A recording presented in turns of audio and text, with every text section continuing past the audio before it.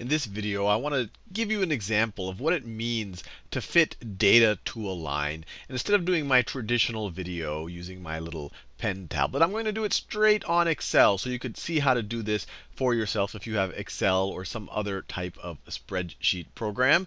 And we're not going to go into the math of it. I really just want you to get the conceptual understanding of what it means to fit data with line, or to do a linear regression. So here, let's just read the problem. The following table shows the median California income. Remember, median is the middle California income from 1995 to 2002, as reported by the U.S. Census Bureau. Draw a scatter plot and find the equation. What would you expect the median annual income of a California family to be in the year 2010? What are the meanings of the slope and the y-intercept of this problem? So the first thing you'd want to do, I just copied and pasted this image. We have to get the data in a form that the spreadsheet can understand it. So let's make some tables here. Let's say years since 1995. Let's make that one column. Let me make this a little bit wider. And then let me put median income. This is the median income in California for a family. So we start off with 1 year, or 0 years since 1995. 0, 1, 2, 3, 4. And actually, you can, if you want, you can just, it'll figure out the trend. If you just keep going down, it'll figure out that you're just incrementing by 1. And then the income, I'll just copy in these numbers right there. So that's 53,807, 55,217, 55,209, $55,415, $63,100, $63,206,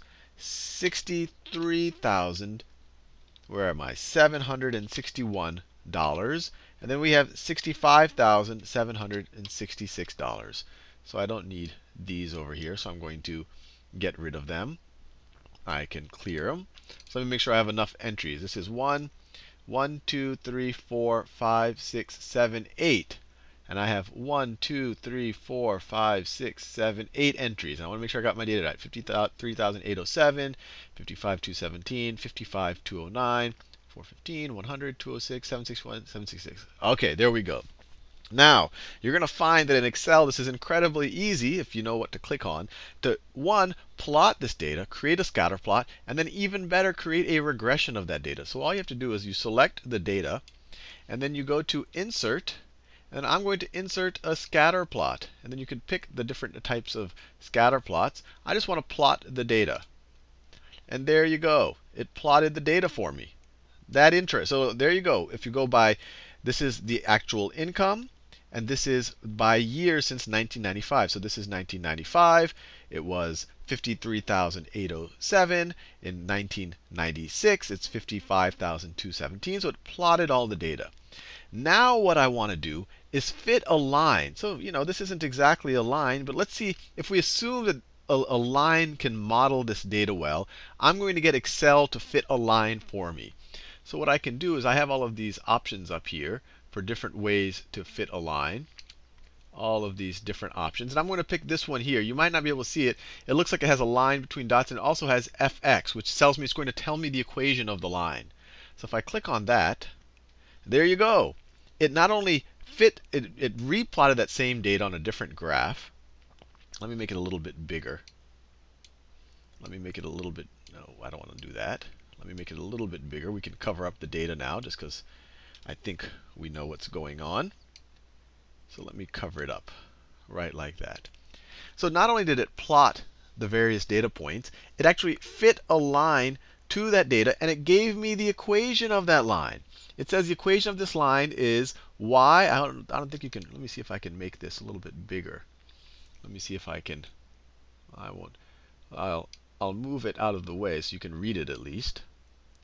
So it tells me right here that the equation for this line is y is equal to 1882.3x plus 52,847. So if you remember what we know about slope and y-intercept, the y-intercept is 52,847, which is the, if you use this line as your measure, where this line intersects at year 0, or in 1995. So if you use this line as a model, In 1995, the line would say that you're going to make 52,847.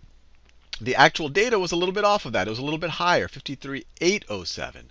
So it was a little bit higher, but we're trying to get a line that gets as close as possible to all of this data. It's actually trying to minimize the distance, the square of the distance between each of these points in the line. And we won't go into the math there. But it gave us this nice equation. Now we can use this nice equation to predict things. If we say that this is a good model for the data, let me bring this down a little bit. Let's try to answer our question. So we drew a scatter plot. Really, Excel did it for us. We found the equation right there. And they say, what would you expect the median annual income of a California family to be in the year 2010? So here, we can just use the equation they gave us. This right over here, 2000, this right here was 2002. So I could write down the year. This was the year of 2002. That was the year 2002. So the year 2010 is 8 more years. And I can, let me make a little column here. Let me make a column here. So this is the year 1995, 1996. And then Excel will be able to figure out, if I select those and I go to this little bottom right square and I scroll down, Excel will actually figure out that I want to increment by 1 year every time. And if I say years since 1995, once again, I can just continue this trend right here. So 2010 would be 15 years. And so we can just apply this equation. We could say it's going to be equal to, according to this line, I'm just going to type it in. Hopefully you can read what I'm saying. 1,882.3 times x. X here is the years since 1995. So times, I could just select this cell, or I could type in the number 15. That means times this cell, times 15, and then plus 52,847, plus that right there.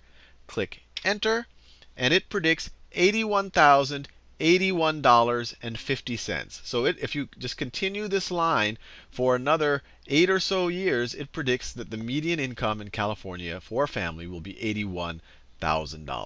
Anyway, hopefully you found that interesting. Spreadsheets are very useful tools for manipulating data, and it'll give you a sense of why linear models are interesting, why lines are interesting, and how you can actually use these tools to interpret data and maybe even extrapolate some type of a prediction. This right here is an extrapolation using this linear regression.